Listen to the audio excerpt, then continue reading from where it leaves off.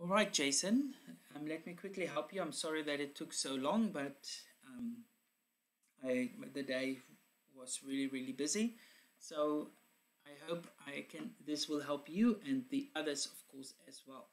So the question read that in a diving competition, there are three judges who score a participant, and the final score of the participant is calculated by determining the average of the three scores and ignoring the decimal part.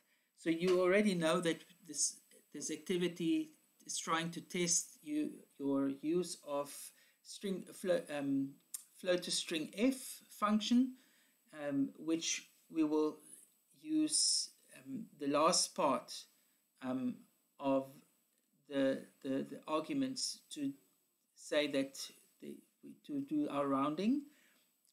So we specify 0 decimal places, but the rest goes something like this. So we enter a score. I'm going to zoom in here. For judge 1, judge 2, judge 3, we're going to initialize those values, and then we're going to calculate by adding them all together, dividing by 3, and then we're going to format it to 0 decimal places. So let's click there. I've already written or declared my variables. I score 1, I score 2, 3, etc., and an average. And then we're going to initialize our variables. So I score 1 is what comes out of the edit called edt score 1, and the property is the text property. And we have to do this now for the other two as well. I've already done this so that this video is not too long. So I score 2 comes out of the second, I score 3. Now we have to calculate our average score, which is, and I'm going to use brackets, I score 1 plus I score 2 plus I score 3, and then we divide it by 3.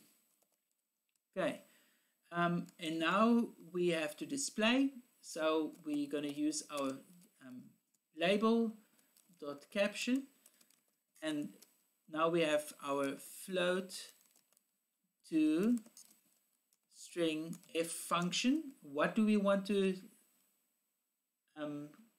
format? Our average score, comma, to a fixed number, f fixed, comma, 6, and now, comma, and here we are doing the rounding now to 0 decimal places, and that's it. So if I run this, hopefully without any mistakes, it is on my side. There we go. I'm going to zoom in. So let's say, 2, 3, and 4. Now that would be too easy. Let's do 3 again. So 3 plus 3 is 6 plus 2 is 8. Divided by 3 would be 3.6. Now it would be 2.66. Are you with me? But we have 0 decimal places, so the final score I assume is going to be 3. Let's do that, and there we go. The final score is 3. I hope this helped.